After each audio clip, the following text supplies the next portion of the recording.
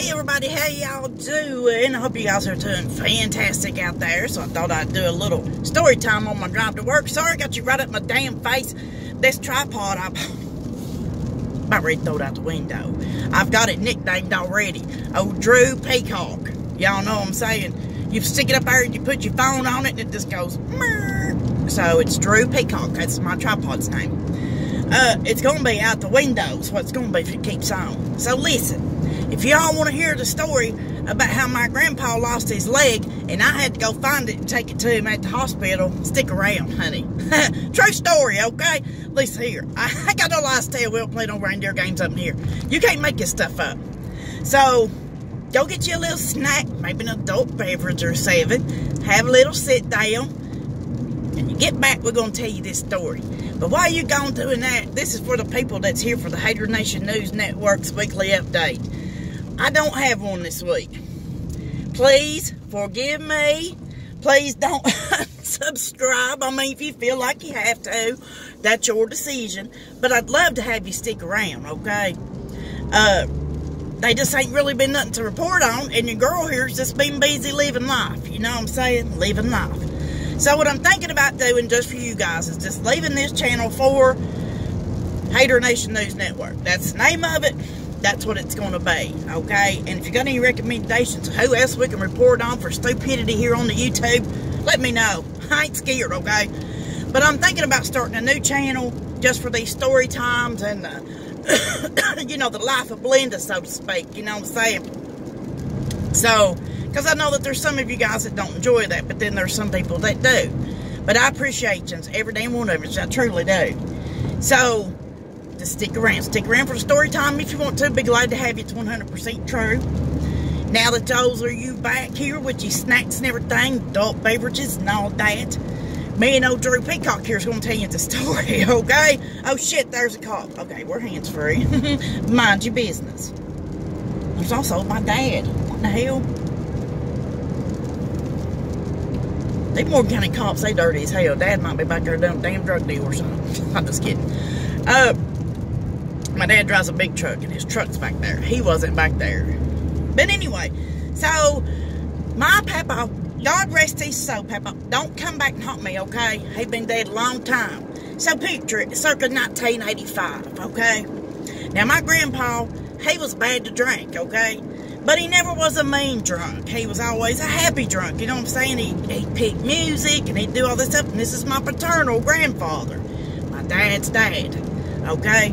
Now, these people back in the day, I swear to God, my dad's one of the oldest ones, which means they had a shit ton of kids, okay? 10 or 12 of them, I don't even know. Which means that I got some uncles and aunts that are practically the same age as I am. And it's a normal thing to have uncles and aunts around here that are actually younger than you. Weird, I know, but people around here ain't got nothing else to do, honey. They ain't got nothing else to do but procreate. I'm just saying. So, with that being said, I was about 10 years old.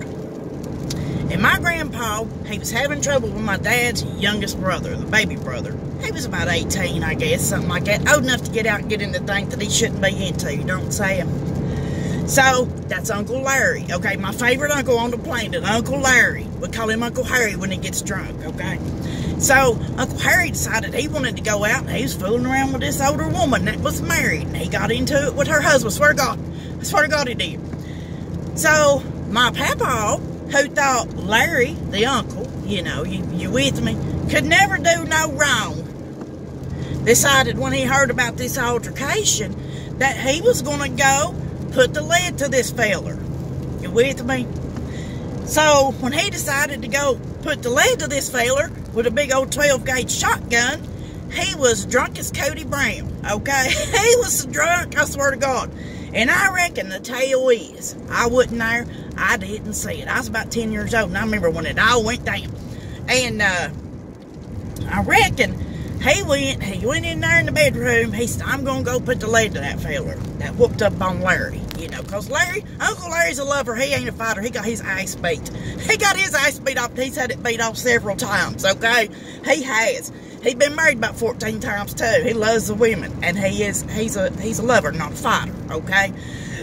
Excuse me. So, my papa decided He gonna go put the lead to every damn one of them, all right? That's just how things was at the time. Like I said, about 1985, you know. So, he goes in there and gets the gun, and he gets a bottle of moonshine, a big old quart jar of moonshine. Can't go nowhere without it, you know. And he goes to walk out the door, and he's got that 12-gauge shotgun loaded. And that's one of them old shotguns you got to break down, you know, and put the shell in it. And he had that damn thing loaded, and he was carrying it pointed down like this. And somehow another trip, because he's drunker than hell, and blowed his whole damn foot plumb off. Blowed it plumb off, I swear to God. So, they took him, of course, to the hospital. He didn't get to shoot nobody, thank God. But he, poor fella, ended up in the hospital. He ended up losing his leg to right below the knee. I mean, he blew it all to hell. Okay, blew plumb to smithereens, he did. So, they gave him a prosthetic leg. Now, he never could get one to fit him. He hated wearing them. He had several. And keep in mind, my grandpa and my dad, all of them, they're about 6'4", 6 feet tall, okay? Which means them legs is huge. Huge. So, when I was 16, I had my license. I was old enough to drive. My papa got real sick. He had lung cancer. He was a heavy smoker. I know, mind your business. So, he was a heavy smoker. He got the lung cancer. He ended up in the hospital all the time. One time, they come and got him in the ambulance, and he was breathing was so bad, he didn't have time. He didn't have time to get his damn leg, you know. So, they hauled his ass to the damn hospital. A day or two later, he calls my dad up and he said, can you go down there and get my leg? I need my leg. So, now he's still drunk at the time now too. He's still drinking every damn day. So, my dad, Dad worked a lot. He didn't have time. I had my license, so I was like, hell yeah, I go do it. You know, a trip. I wouldn't like the kids are today. Kids today, they don't want their license. They don't want to do nothing. Hell, I'd make up a reason to go somewhere. I was like, fake leg, hospital, let's go, okay? So, my grandpa, I need to back up a little bit that night before he went to the hospital. He'd been out drinking, and he had 2 or 3 legs. Like I said, nobody knew which one he wore all the damn time, including my mama, okay? So I go down there, and I'm like, Mama, which leg is it? She said, well, the one that he wears ain't here. She said, I bet that sorry son of a bitch left it up here on the side of the road, because around here, people used to, back in the day, they'd like to get on the side of the road. You can't do it no more, drinking, driving, you know. And get on the side of the road and just have a big old party and just drink, shoot guns, and all this stuff. Sure enough, I swear to God, she said, he can't wear this, and he can't go wear this. And you're going to have to go find that leg. Go up there, Billy Bob. No, what the hell was it? We called it Insurance Bluff, because around here we got all kinds of big old high bluffs, and people like to shoot their cars off of it and say they stolen and shit. So we called it Insurance Bluff. So that's where they all like to party at. And I go up there. There that motherfucker laid right on the side of the damn road, big old leg about 4 feet long, with a shoe on it and a damn sock. Soaking wet. I swear to God, it was cold as hell. Snow all over it. So I found he even had little garters that come up above the ankle like them old men wear, you know, to hold their stockings up. What's the Lord have mercy? So I took it down there to Mama. She cleaned it up because she was a neat freak. Holy shit. That's my granny. Lord have mercy. One of them older ladies was. They kept her damn shit clean, okay? So, I sure didn't take after her. My whole damn house is a fucking wreck. Listen, I'm messy as fuck. And, so she cleaned it up a little bit, and I was like, so you want me to take this to the hospital like this? And she said, yeah, I sure do. What do you want? I said, can we not put it in a garbage bag or something? Well, it was so damn long, we put it in a hefty bag, and you couldn't fit it all in there. It's either going to have this big old part up here sticking out, or a big foot sticking out. I said, you know what, Mama? It don't matter. I'll take it. I wanted a trip. I wanted to go somewhere freedom, you know, 16 years old. Hell, I was on it. So there I went with a big old leg in the back of the car, and I had a little, the hell was that? A little old Mazda 2-seater. And I had a little big old foot sticking up here right next to people staring at me. And you know how you are when you're 16. Like right now, I'd strap back right to the top of this sumbitch and be like, yeah, I'm on a leg. Mind your business. You know what I'm saying? I don't give a shit. But at 16, I was like, oh my God. Oh my God. Oh my God. Oh my God. So, I go in the damn hospital, and there I am, carrying that big leg. Of course, I see all kinds of good-looking guys and stuff, and there I am with a big old leg. I'm just carrying it like there ain't no way to hide it. There ain't no way to hide it. You couldn't put it under your arm. You couldn't put it between your legs. You couldn't put it under your shirt. You couldn't do nothing, but you just had to carry a big old leg with a big old shoe sticking on it. I don't know why we didn't take the damn shoe off, because I guess it would have been a big old foot. I don't know. I don't fucking know.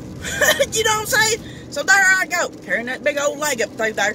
And I get up there and I'm like, Paul, here's your leg. And he said, that's the wrong one. I said, I ain't going back. I didn't say him. I didn't cuss him then, you know. I didn't cuss or nothing. And I was a good little girl. And I said, Papa, I'm not going back. You're going to have to wear it. I'm not going back. I ain't doing it. I'm not doing it. And he said, I said, how many legs have you got? He said, well, I was wearing one. He said, one fell out of the truck. He said, I don't know what happened to that. And he said, I don't even know what happened to the one I had on. And to this day, nobody knows where it fucking leg went. He also lost a big Martin guitar. If you know anything about Martin guitars, about $5,000 certain ones. He lost one of them too.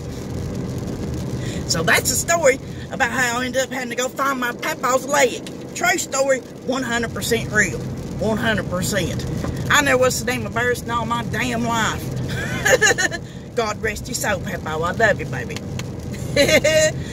Thanks, guys. I appreciate you. I hope you enjoyed that little story time. If I do decide to make another little channel-y poo, I'll let you know what it is. But I need to for these story times. Is that a moose? What in the hell?